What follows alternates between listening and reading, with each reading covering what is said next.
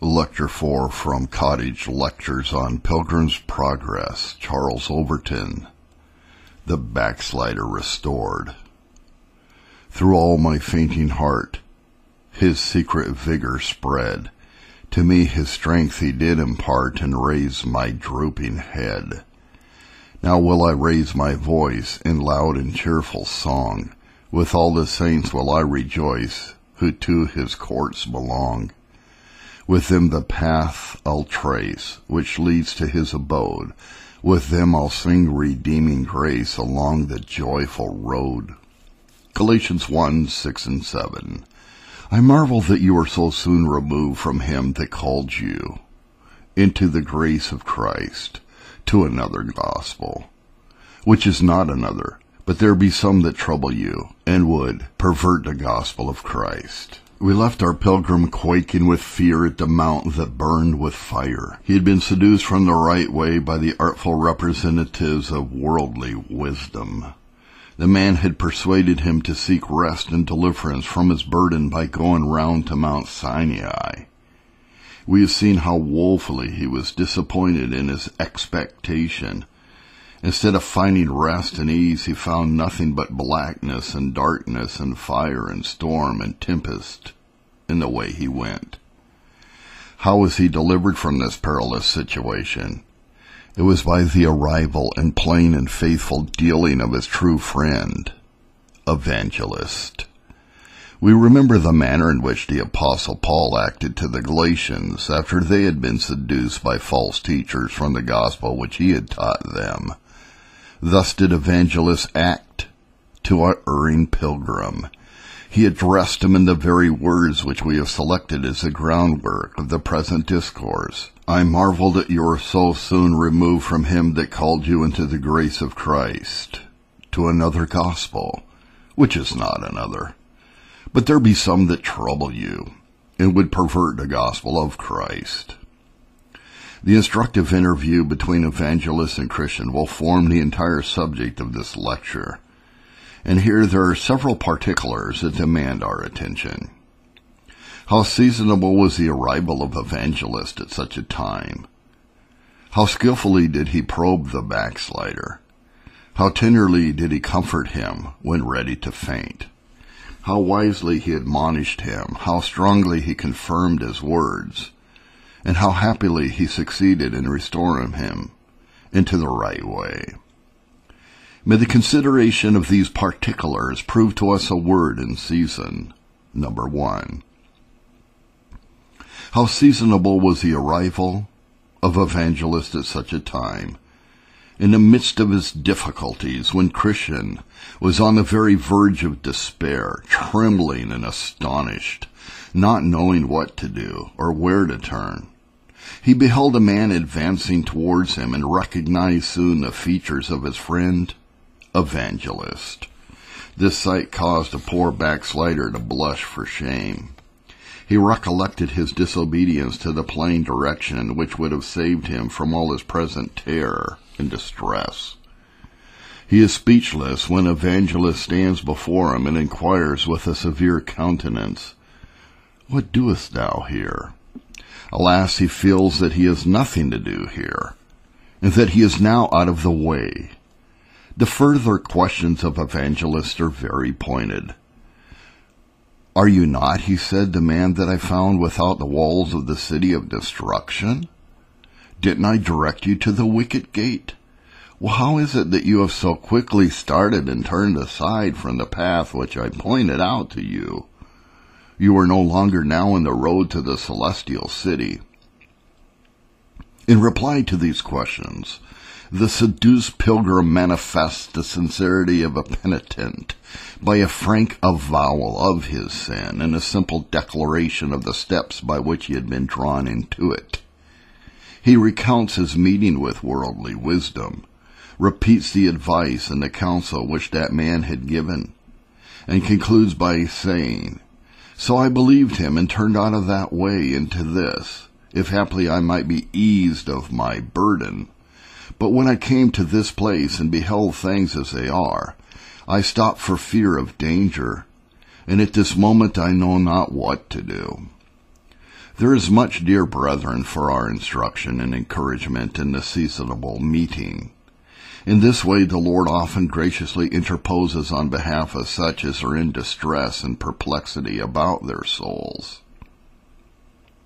He seasonably raises up for them, and providentially brings near to them pastors according to his own heart, ministers skillful in the word of righteousness and able to do the work of an evangelist. By the ministry of his own word, in the mouth of such as these, he speaks to the troubled soul a word in season, and shows him the way in which he should go. The poor wanderer often finds his deepest distress to be the dawn of deliverance, and in the mount the Lord is seen. But true comfort frequently comes in a very uncomfortable form. Those who are really in earnest about salvation sometimes look with fear and suspicion, or even with prejudice upon those who, in the providence of God, are the appointed instruments for guiding their feet into the way of peace, and establishing them in the true faith of Christ. Think of the disciples, when, in the midst of their distress, they saw Jesus walking towards them on the sea. At the first they supposed it had been a spirit, and they cried out with fear. But how sweetly did comfort dawn upon their sorrowful hearts as soon as they had received him into the ship, and immediately there was a great calm. Thus it is with the convinced sinner, when he meets with the ambassador of Christ, whose admonitions he has disobeyed. But if there be true sincerity, as there is in every genuine penitent, the interview that opened with fear and shame shall end with comfort and satisfaction. Remember, however, that this sincerity must be shown by a free confession of our sin, and whoever may have been our seducers, or however peculiar may have been our circumstances, we must take the full share of blame upon ourselves, and not endeavor to throw it upon others. We must not hide our transgression like Adam. He that covers his sins shall not prosper, but whoso confesses and forsakes them shall have mercy. Number 2. Consider next how skillfully did evangelist probe the wounds of the erring pilgrim. He referred to his book. All the instructions of evangelists were taken from the book. By 2 suitable passages from it, he showed the sin and the danger of drawing back, after a man has once set his face towards the celestial city. He reminded the transgressor of the impossibility of escaping if we refuse him who speaks to us from heaven. At the same time, he described in his true colors the aggravated sin of apostasy. This sin he charged home directly upon the conscience of the pilgrim. Thou, he said, art the man who art running into all this misery. You have begun to reject the counsel of the Most High. You were turned aside quick, out of the way, which he commanded you by my mouth, to the hazarding of your perdition. This language, dear brethren, sounds severe, but the occasion called for it. No part of a minister's duty is more difficult, and yet none is more important than skillfully to probe the wounds of those with whom he has to deal. On the one hand, he fears lest he should drive the trembling sinner to absolute desperation by a full exposition of his conduct, with all its aggravated circumstances. On the other, he dreads lest the person he is addressing should mistake a flashing pang of natural conviction for the deep, abiding, humiliating work of the Holy Spirit upon the heart. He fears lest by an unwise and unsuitable application of gospel promises to those who are not prepared to receive them, he should be guilty of healing their hurt slightly and saying peace when there is no peace. It is generally found that persons with only a very slight sense of their sin are soon comforted and readily conclude that all is well, though they show neither the humility nor the consistency of a pardoned penitent. But he that believes shall not make haste. Genuine penitents, for the most part, have far more difficulty in applying the promises of the gospel to their own case. They perceive indeed that a cold heart and a warm promise may be brought near to each other by the word, but they know, they feel that they cannot unite, and the cheerful blaze of hope and love be experienced within, until faith is given from above and the promise is applied by a hand divine.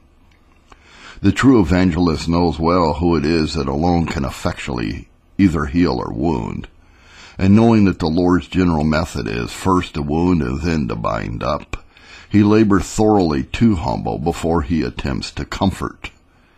This process, however, although necessary to a tender-hearted minister, is a painful necessity. He would much rather be otherwise employed. How much pleasanter does he find it to pour out the precious balm of the gospel to the truly contrite, than to probe the consciences of those of whom he stands in doubt with the two-edged sword of the Lord, and to terrify and arouse them with the mighty thunderings of Sinai. But it is a profit and salvation of others, not his own pleasure and inclination, that he seeks. Faithful, he remembers, are the wounds of a friend, and he that rebukes a man shall afterwards find more favor than he who flattereth with his lips. Number 3. Observe now how tenderly did Evangelist encourage the wanderer when he perceived that he was ready to faint. The wise reprover is now satisfied that his words have sunk deep into the heart of him whom he is addressing.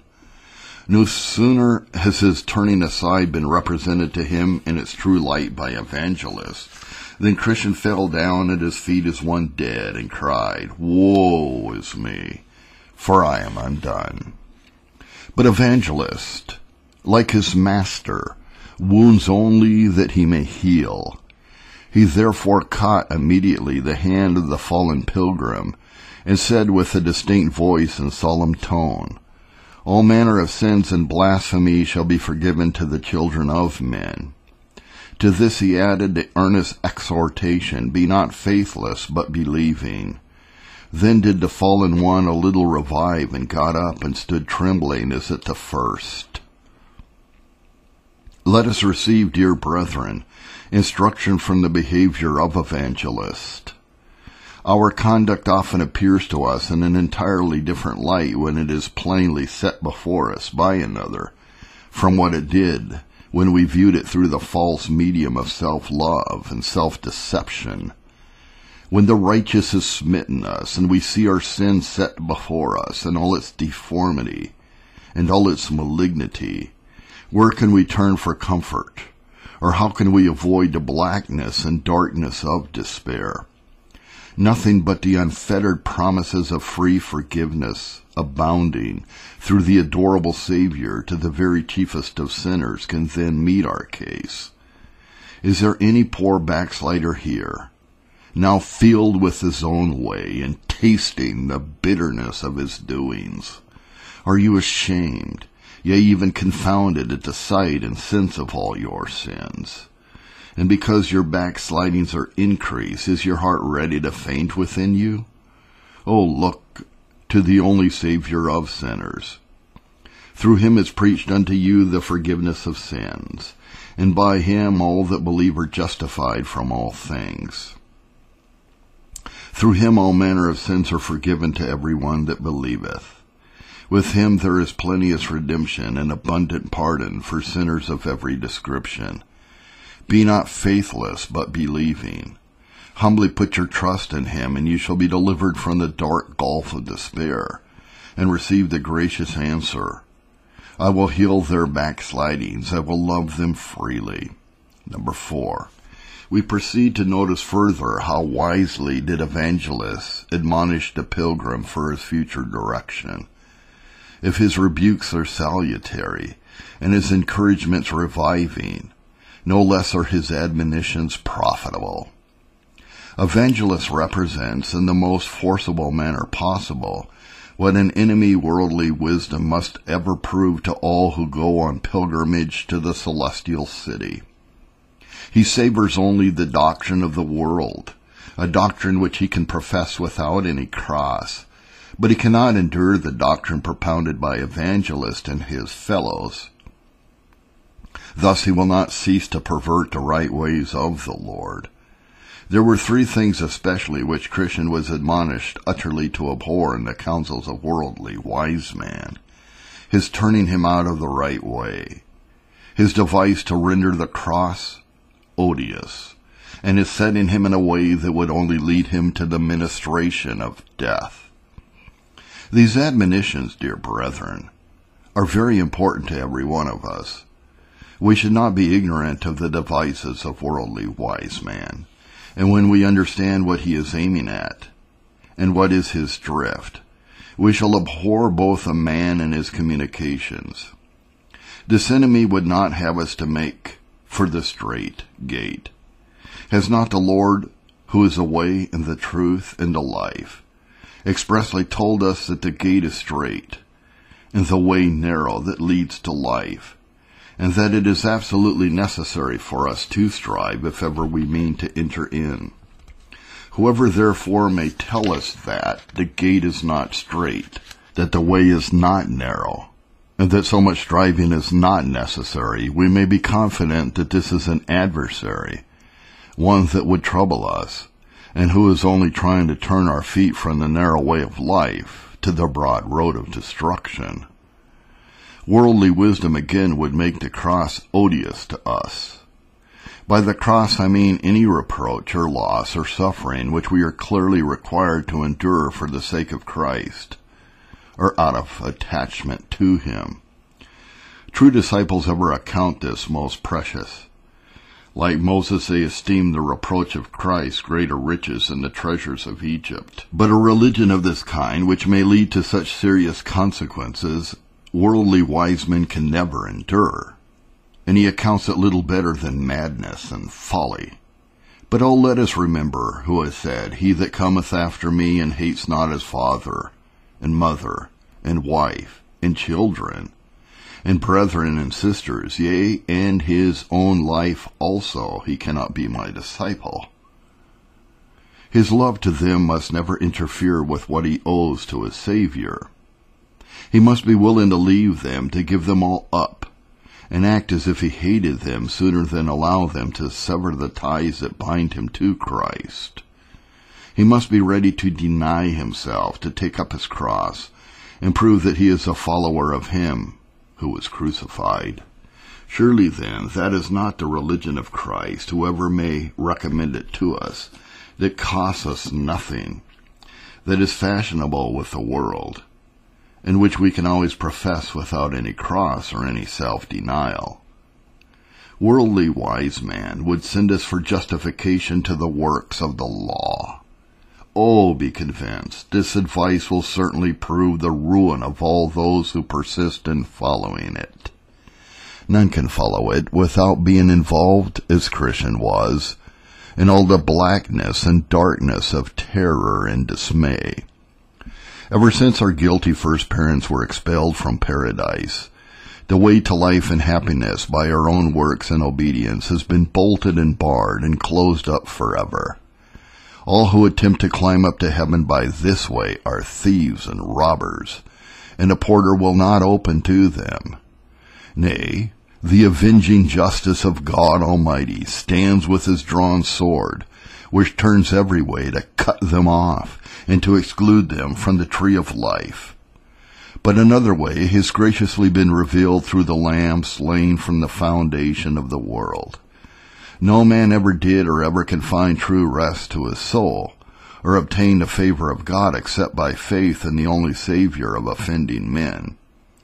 All, therefore, who would send a burdened sinner to the works of the law for peace of conscience, and who have no better advice to give than to recommend a practice of moral virtues and civil duties, or outward services, are clearly physicians of no value. Nay, they are worse than that. They are perverters of the gospel. To every poor sinner we may say, legality is not able to set you free from your burden. No man as yet was ever rid of his burden by him, no, nor ever is like to be. You cannot be justified by the works of the law, for by the deeds of the law no man living can be justified. Therefore, a worldly wise man is an alien Legality is a cheat, and his son civility is but an hypocrite who cannot help you. Believe me, there is nothing else in all that you have heard from this man but a design to beguile you of your salvation, by turning you from the only right way in which you were directed to seek rest to your soul and peace to your conscience. We cannot fail to remark how well it became evangelists in giving these admonitions, thus fully to dwell on the essential difference between the law and the gospel. No one can do the work of an evangelist, that is, he cannot be a true minister of the gospel, who does not perceive and understand this important distinction. And none of you, dear brethren, can know the liberty in which Christ makes his people free. Neither can you offer any obedience to the law that will be acceptable to God until you come by faith to be justified freely as a helpless sinner, through the redemption that is in Christ Jesus. It is not scholarship, but the teaching of the Holy Spirit that alone can make you feel and know this precious truth. The law was given by Moses, but grace and truth came by Jesus Christ. Oh, seek to know and to feel that you can be saved, not by anything which you can do yourself, but by what Christ has done and suffered in your stead. Then while you look unto him as the only ground of your justification before God, by receiving the law in all its extent, as a perfect rule of your conduct and daily endeavoring to rule your heart and life by it, you will prove yourself to be a justified person before the eyes of all men. Number 5. The manner in which evangelist confirmed his doctrine is the next point for our consideration. He called with a loud voice for a confirmation of the solemn truths which he had delivered. Neither did he call in vain, for lo, fire again was seen to flash from the mountain, and a voice of words was distinctly heard, which proclaimed aloud and said, As many as are of the works of the law are under the curse. For it is written, Cursed is every one that continues not in all things that are written in the book of the law, to do them. Christian felt the full import of these words. His own heart condemned him. The hair of his flesh stood up. He looked for nothing but instant death, and bitterly did he bewail his sin and folly in declining from the right way, merely upon the representations of worldly wise men, and to avoid his allotted cross on the way to Zion. Oh, how full of important meaning is all this! They, dear brethren, who preach the true doctrine, that is, death and despair by our own works and deservings, and life and salvation by faith in Christ, are able to give the most undoubted sanctions for the truth of what they proclaim.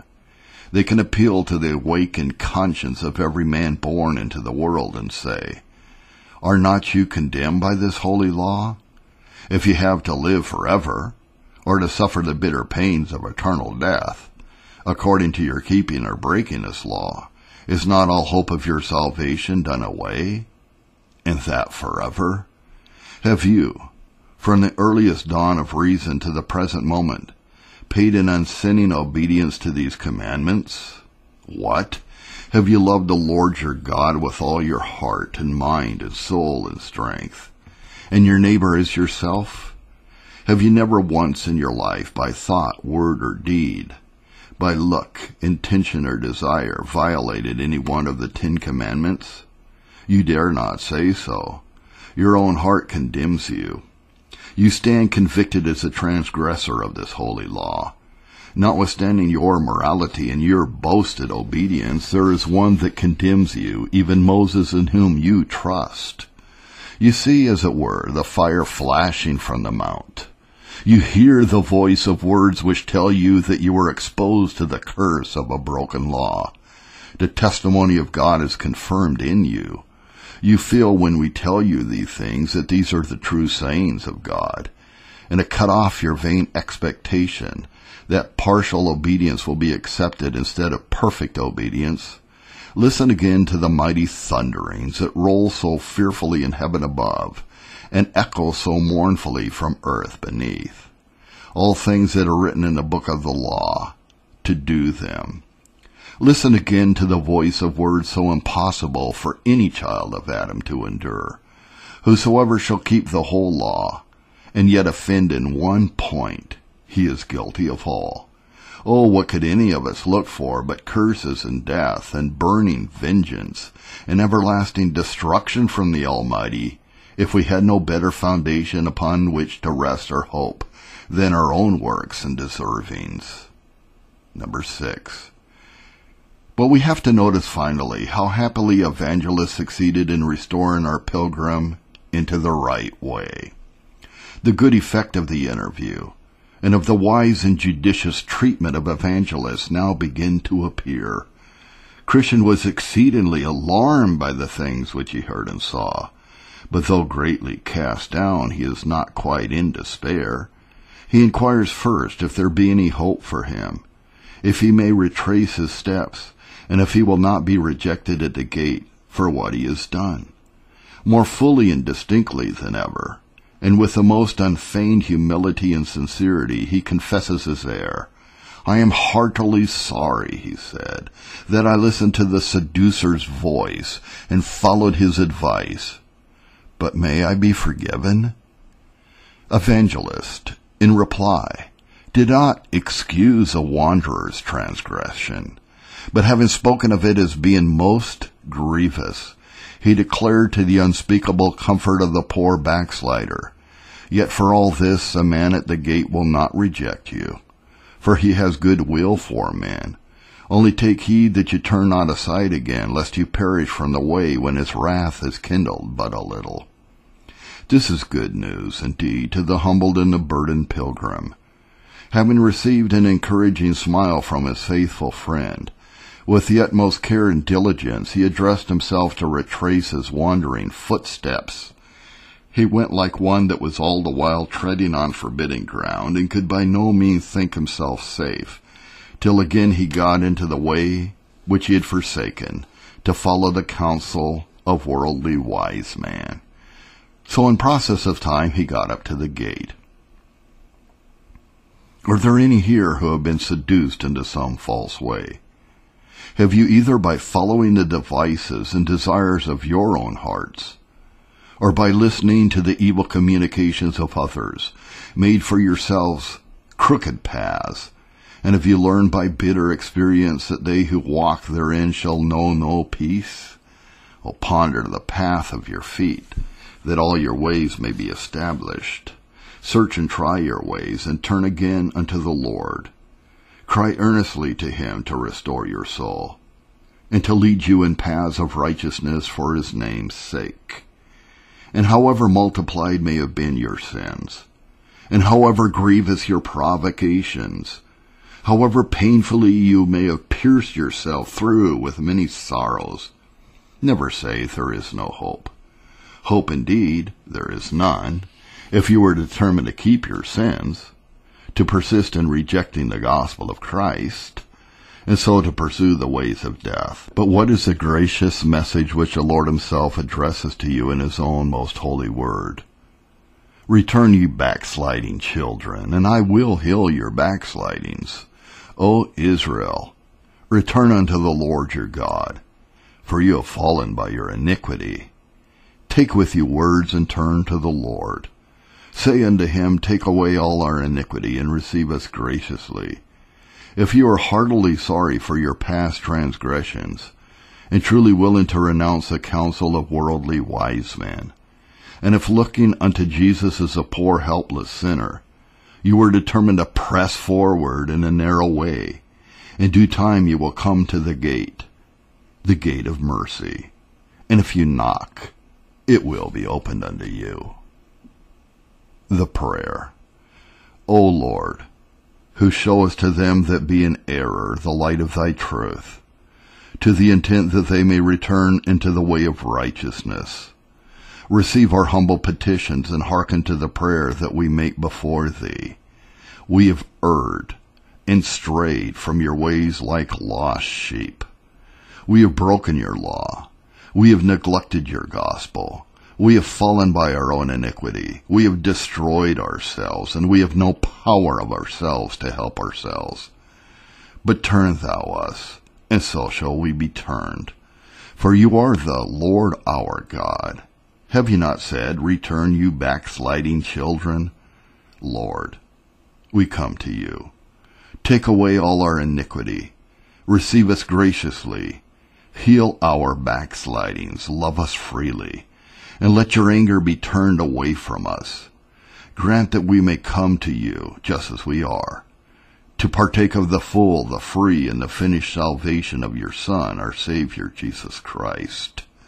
May it please you, through the ministry of your holy word, to impart to us sufficient light for our guidance in the way everlasting. Probe our wounds and set our sins before us in such a light, that we may abhor ourselves in his own sight. But comfort us again with the hope of mercy, as we look to the great sacrifice of the cross. Make us heartily ashamed of our readiness to start and turn aside from thee, for our proneness to shrink from our allotted cross, and for the remaining pride and self-righteousness that is within us. Confirm your word to your servants, and though it be by terrible things in righteousness, convince us that we can only find peace and rest in Christ. Restore our souls and lead us in paths of righteousness for your name's sake. And mercifully grant that all our lamented sins, negligences, and ignorances may be overruled to our spiritual good, making us more humble, more watchful, more steadfast in maintaining the truth of the gospel. These things we humbly beg, in the name and mediation of Jesus Christ our Savior. Amen.